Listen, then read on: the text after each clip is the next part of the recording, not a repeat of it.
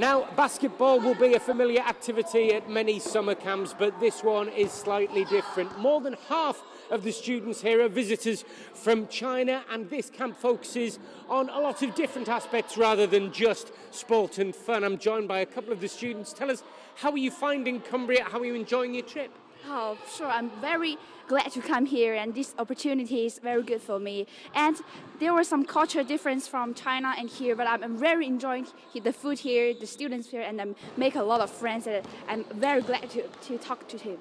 The education is different because this the St. Bede's school is very interesting, but in China maybe it's very the study is very nervous, and I really like this school.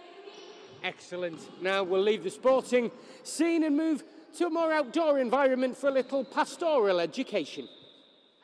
Oh, thank you. What's this? Powerful. Recyclable? Yeah!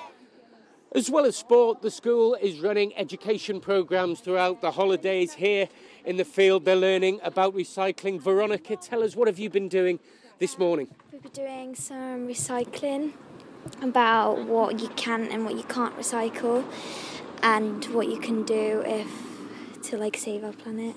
And can learning be fun in the summer? Yeah. Excellent. I'm also joined by the headmaster now, Roger Sinnott. Roger, tell us, what is the philosophy behind this? We've got sport, we've got a cultural exchange, we've got education. It's quite a holistic approach. Very much so. St. Bede's School actually majors on global awareness. We are creating global citizens for the future. And that means that they have to work inside the classrooms, clearly, their academics, but also it's their character development, which is really, really important. And part of that is, of course, to be eco-warriors.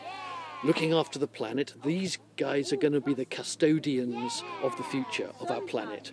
They are learning about recycling, how to look after their environment.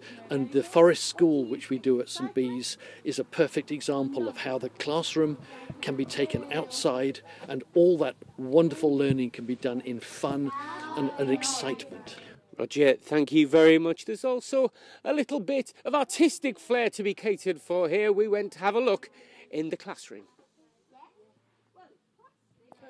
Yes, here we're staying with the ecologically friendly theme, but with an arts and crafts twist.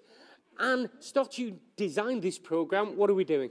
So the children today are making wool birds. They will be then put in the forest to attract more wildlife to come and use the forest. So the fake birds bring the real birds? They do, yeah. And once the real birds land, they realise that they're fake, and then they'll stay in their nests.